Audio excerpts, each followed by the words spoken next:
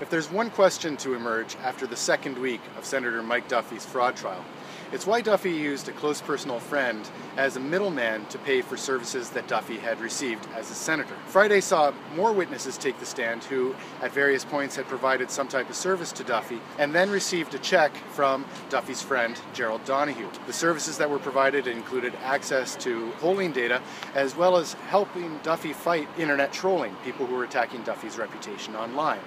Now, Donahue, you may remember, received about $65,000 worth of contracts from Duffy's office over several years. Duffy's lawyer says everything is above board, the way the contracts were awarded to Donahue, as well as the services that Duffy received for which Donahue then paid. But the central question again is, if that is the case, then why did Duffy have Donahue pay for all those services, or at least cut the checks, instead of having Duffy's office itself pay for those?